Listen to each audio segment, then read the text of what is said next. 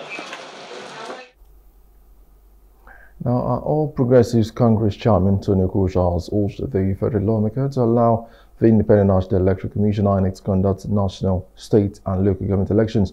He believes this would end the hijacking of allocations due to councils by governors, and that forcing state governors to conduct local elections using state electoral commissions is mere window dressing. The issue of election into office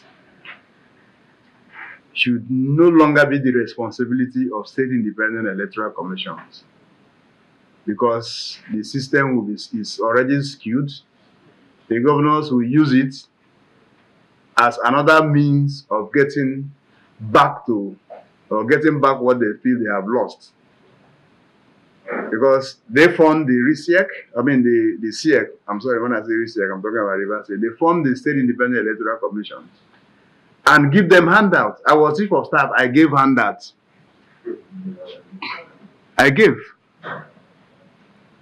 Elections could be written inside chief of staff's office. It was done so in my time. We did so. We'll write the results and hand over to the commission. They will just, their business is go and announce. Now, Okocha emphasized the importance of local government in a democratic setting and suggests the President will revive local government administration to combat unemployment and insecurity. He suggested the National Assembly should also allow INEC to conduct local government elections. We're also using this opportunity to plead with the National Assembly to immediately,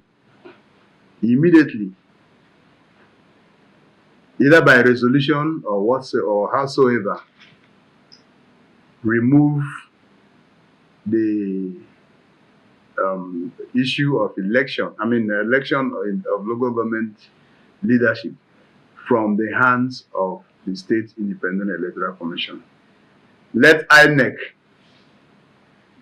a body saddled with conduct of elections, be responsible for all elections in Nigeria.